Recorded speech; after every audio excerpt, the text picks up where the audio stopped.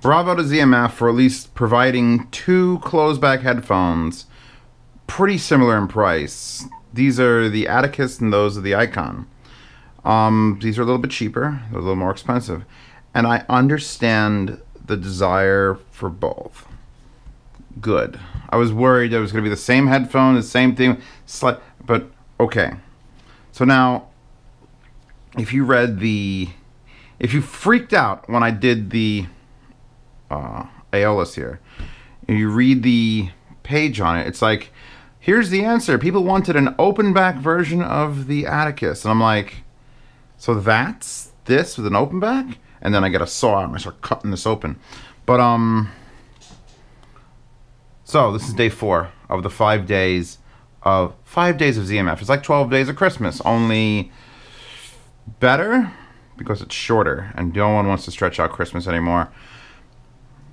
Oh, I'm using, finally, the cables. I should probably talk about them.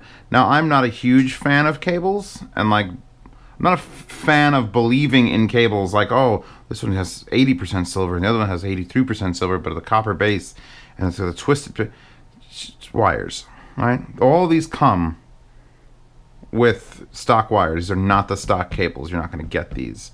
I forgot how much these even cost, but with the added wood, they're expensive. And I got them plugged in to the THX AAA, and the RME is using this DAC, and that wallpaper is in the description. And this pair was sent to me special by Zach, because he's got the different pads on there. He's got, I think, oh my god, they're so smooth. These are the micro suedes, and they're so nice to the touch. In fact, when I got the Icons, I ended up shuffling pads, and I ended up putting the micro suedes on them before I got this pair. So it was just like, oh, see, the world does understand how this works. So, close back. Now, tomorrow I'll talk about that pair. Today I'm talking about this pair.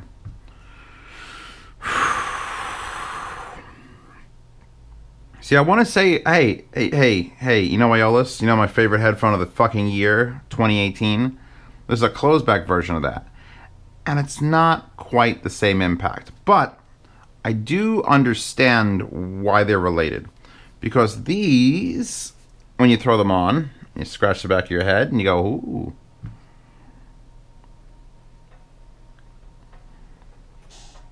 There isn't a ringing amount of bass, which, by the way, I'm on the highest gain setting for these. Just, they are almost brutally detailed. Almost. But they're not very wide. And that's as close as they get. You can still hear the leak. You hear these giant vents are not here for show. They're here to manage what's happening in the driver. And when we get to the Icons tomorrow, the Icons, spoiler alert, slightly wider. Well, significantly wider. So if you're looking at Atticus, you're someone, it's almost like a monitoring headphone. That's the way I'm going to have to go about this review. You're writing this down, Zeos? Wait, you're filming it.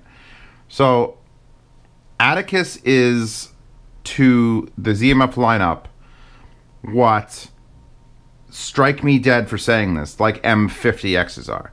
That's a terrible thing. Don't listen to me, I'm bad. Let me think. Shure 840s or DT 1990s, but closed. Like a good closed back studio monitor. I'm still enjoying music on it, but it's not exorbitantly wide. It's not exorbitantly bassy. It's very flat.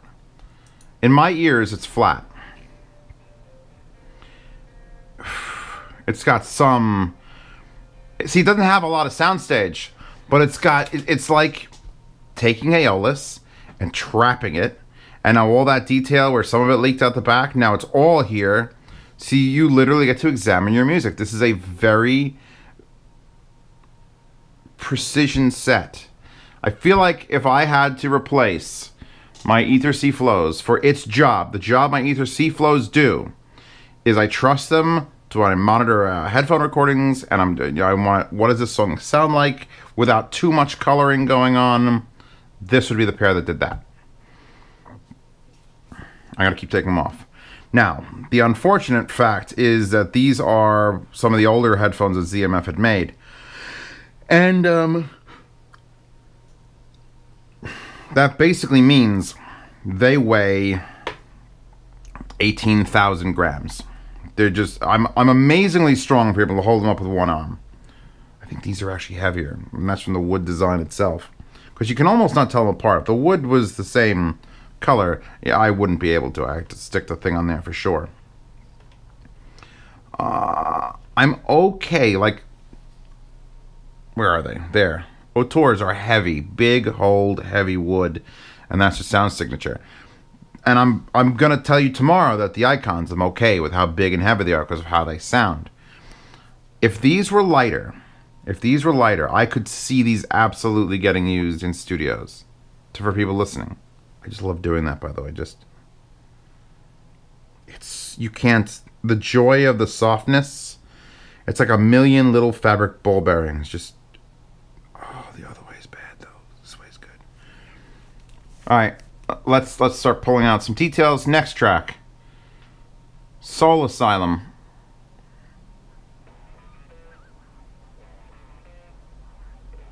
Things are happening a little bit behind where I am. There's a good echo factor though. There's a good, sound happens, you get a decay of it in a room, a very small room, like a recording studio sized room, which makes perfect sense. But you're getting it. A lot of very, very flat headphones, or headphones that I would say are, I want to use the word intimate, but I use that word 97 times. But I feel close to the music. Close. Like that. But close back. No interference. My computer's currently crunching away at video files so I can hear the fans going. And I'm hearing myself talk, but I'm definitely not like, they're not open back for sure. But I still, like, hunting earmuffs are closed. These are still not hunting earmuffs. Whoa. I feel like music analysis, this is the pair of headphones you want. Possibly from the entire ZMF lineup. Oh, I'm starting to get that Aeolus feels. Oh no, this is bad news. My wallet can't take it.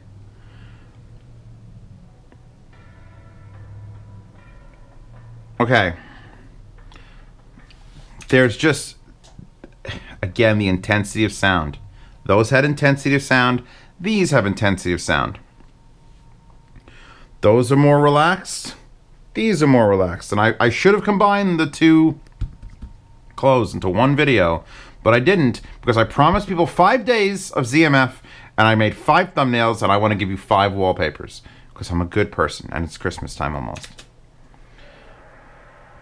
If you get these wired up to the right amp, and I'm not saying the THX AAA 789 is the right amp, but it's damn fucking close to perfect.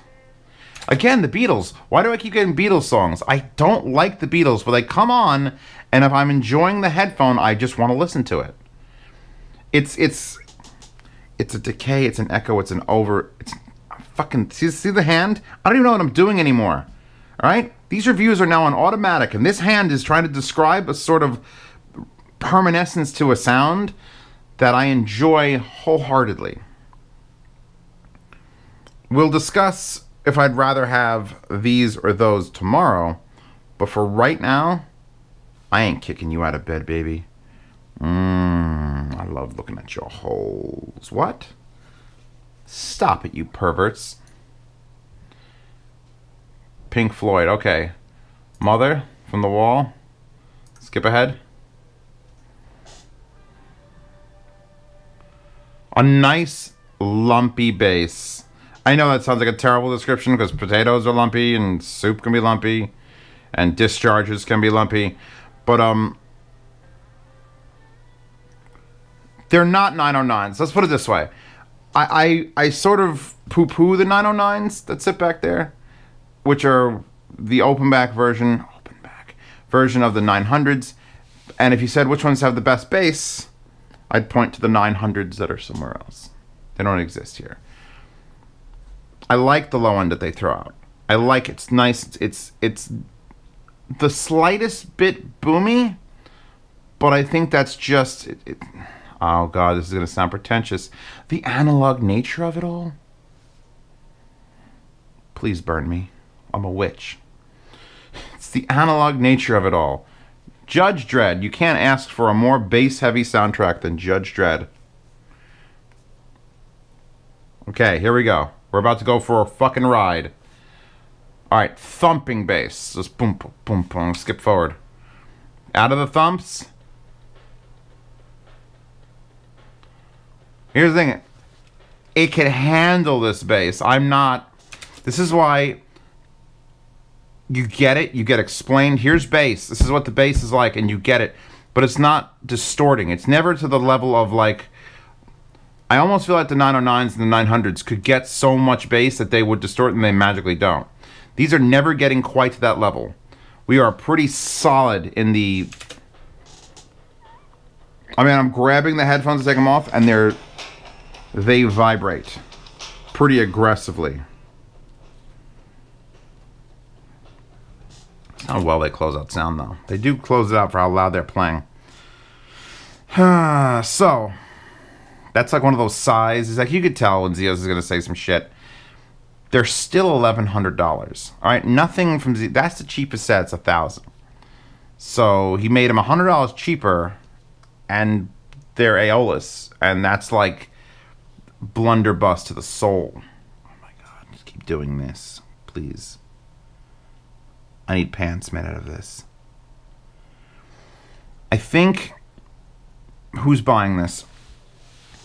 You want a headphone that you could actually enjoy listening to and sort of mix. And I know I'm going to get fucking hate comments about this because, Zeus, those aren't measuring perfectly flat. But when I listen to music, and I have to do it a lot, and I have to do the same tracks on a lot of headphones. A fucking lot of headphones. How many headphones, Zeus? How many? I will know if a track sounds overly bassy, overly sharp. Too much soundstage should be counted as critical listening sort of things. And these just scream out to me, hey, assess the music on me. Look at me, put me on, and assess music. Don't just sit there and take what I'm giving you and be like, oh, that's the way these sound. That imaging, holy shit. That's the one key thing that I think they brought over. Well, Aeolus is a new one. This is the old boy. But this is the one key thing that Aeolus got from the Atticus roots, is that imaging is just pinpoint across the expanse. It's not a very wide expanse, but when it starts here, you hear a million points of accuracy. And then it fades away.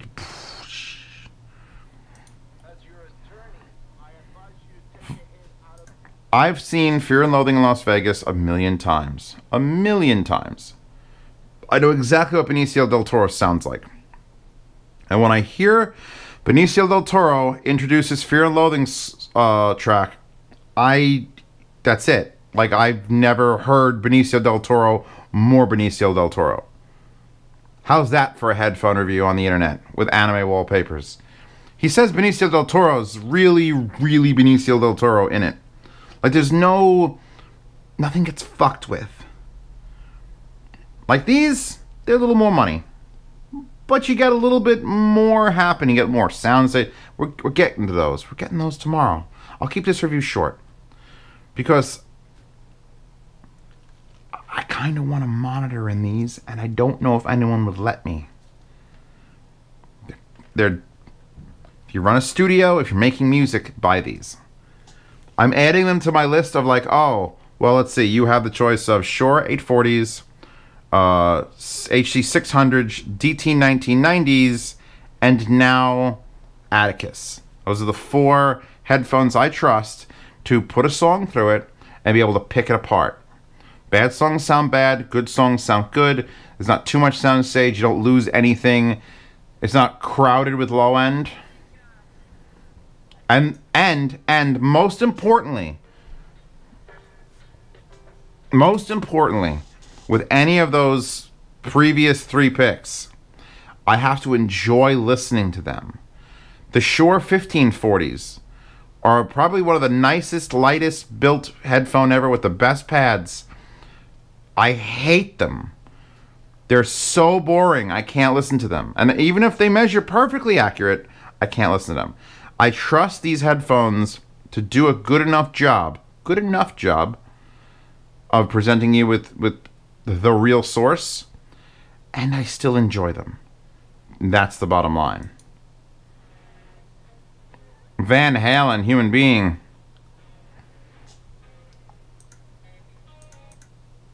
Damask Rose. Hold on. I want to stare at the wallpaper and pretend I'm actually looking for a song. Yes.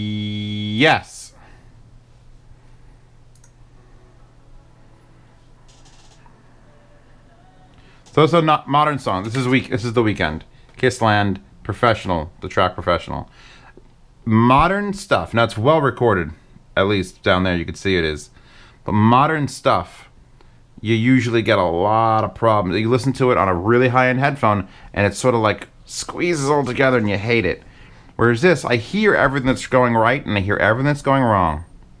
And I could just delineate the good parts and the bad parts.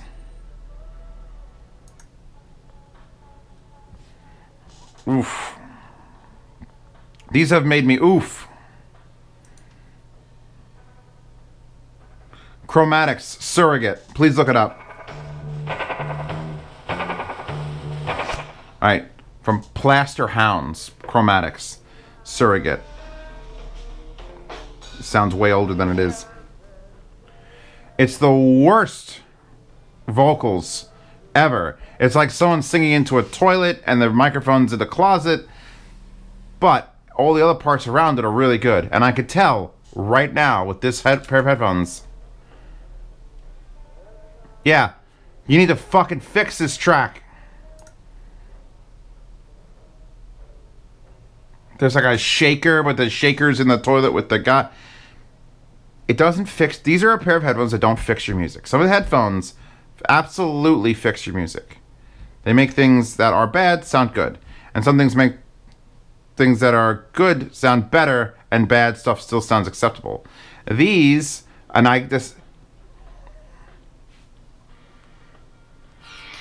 Weird Al, all about the Pentiums, because I'm a classy sort of guy. Sounds great, because Weird Al knows how to record fucking music. Princess Pasta doesn't like Weird Al. Give her shit in the comments. That's who's getting these, all right? I'm stopping this review. Before I go any further, I'm trying to sell you these. They're $1,100. I have to do a really, really good job of explaining who and why you get these. Yes, they're narrow. Yes, the low end is not quite it's enough of a low end. I expect this low end. But they're clean and they're neat and they're organized and they're definitely more of an analytical set. And I'm not a huge fan of analytical stuff, but I need them in my daily life. Sound demos, I need an analytical headphone. That's why the Ether C Flows are there. My next sound demo, while this is here, maybe I give it a little bit of a run. My only problem is it is heavy. It is old school ZMF, massive heavy. Ugh. Now if he lightens these up, he gets the new lightweight ones out and he doesn't change the price, he'll sell a shit ton. Okay. That is Atticus. I do loves me some Atticus, especially if I'm picking apart songs. Wallpaper is in the description. The link to these is in the description. My Patreon is in the upper right in the description. And that helps pay for this and insure things and send things out, pays the rent, feeds the cat, etc. I'll mention HiFiGuides.com again, even though probably nothing's changed in the last 4 days. That's in the description.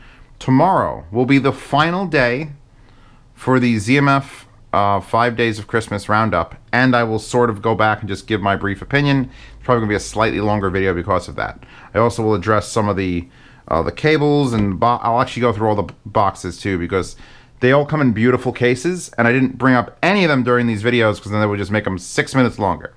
So tomorrow you get icon, tomorrow you get cases, wrap up, and wallpaper, and then we can move on with our daily lives, and I'll probably put out something interesting after that. Not like these aren't interesting, But I mean, how many days in headphones? I just want to shoot myself. All right, moving on. Sound demo, link in the description, by the way. Check it out.